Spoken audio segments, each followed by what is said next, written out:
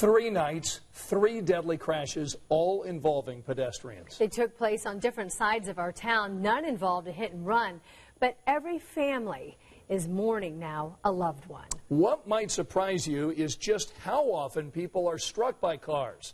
Our Mary Mills has the numbers and what's now being done to improve pedestrian safety. Nearly 5 times a week, paramedics in Marion County respond to a pedestrian hit by a car.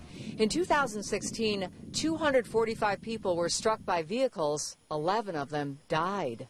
We do see a lot of crashes here along Meridian. Kim Irwin is with Health by Design, a group working to make the city safer to walk. We've got these high-speed thoroughfares, large distances between safe crossings, and lots of destinations. Meaning many people just cut across the street. As this map shows, most crashes occur downtown or along heavily traveled thoroughfares, with more than half caused by pedestrian action. This is not a blame the victim situation, right? A pedestrian, even if they're wearing dark clothing, even if they are crossing where it's not safest, is still the vulnerable road user. It saddens me, and it makes me want to be more engaged. Vicki Driver is one of Health by Design's walkability champions. My son-in-law's mother was hit, and a friend of mine's granddaughter was hit. She looks for ways to improve pedestrian safety. Okay, now it's telling us to stop, but we're halfway in the middle of the street. And educate her neighbors. Make sure if you walk at night that people can see you and cross at the crosswalks.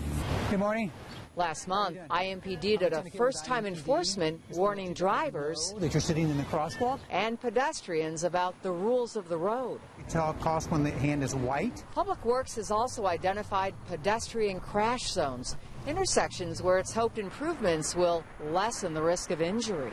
Obviously, if there's, good sidewalks in the area, or even putting up the flashing beacons, pedestrian crossing signs. Irwin agrees sidewalks and ample, well-marked crossings are key. Infrastructure is the single biggest issue. We must be continuing to improve our conditions for people who are walking.